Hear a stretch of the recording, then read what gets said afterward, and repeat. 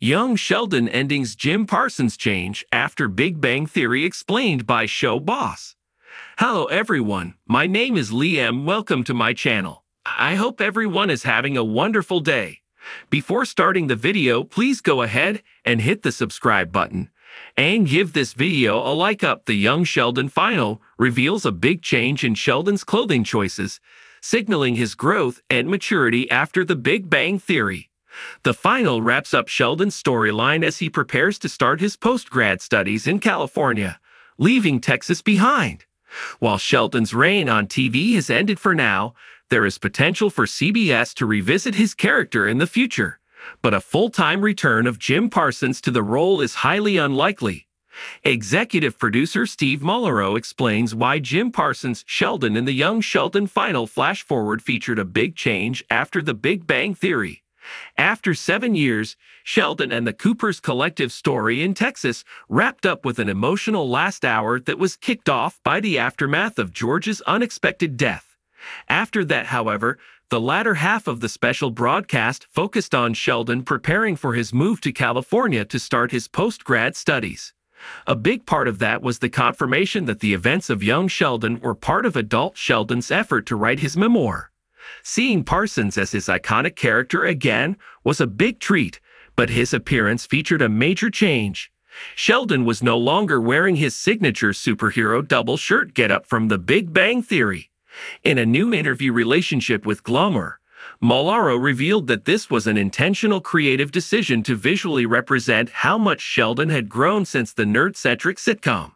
Read his full quote below. Young Sheldon ended with Sheldon arriving at Caltech, ready for new challenges. However, Ian Armitage's version of the character still has several years ahead of him before he becomes Jim Parsons' iteration from the Big Bang Theory. Despite that, that is likely it for the socially inept genius stint on the small screen. While the Big Bang Theory universe will continue via a couple of spin-offs on the way, including Georgie and Mandy's first marriage, which will take over its parent series time slot.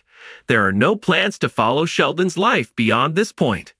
This means that when CBS returns for its 2024 to 2025 TV season, it will not have a Sheldon-centric project for the first time in almost 2 decades.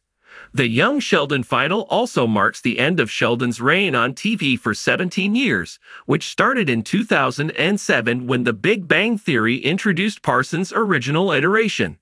While Armitage's take on the character can return in Georgie and Mandy's first marriage, it's uncertain if that's in the cards.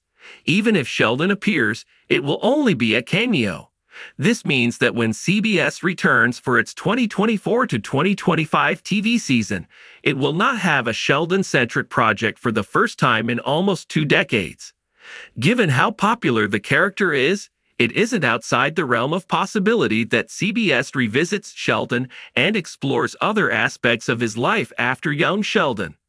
Adult Sheldon in the future could be an interesting time setting for the next chapter in his life, although it's unlikely that Parsons would be willing to return full-time to the role. The Big Bang Theory ended because he wanted to walk away from it. In any case, the universe doesn't have any scarcity of other interesting characters, which means that it can thrive even with Sheldon taking the back seat. Thanks for watching this video. Please subscribe to our YouTube channel and stay with us.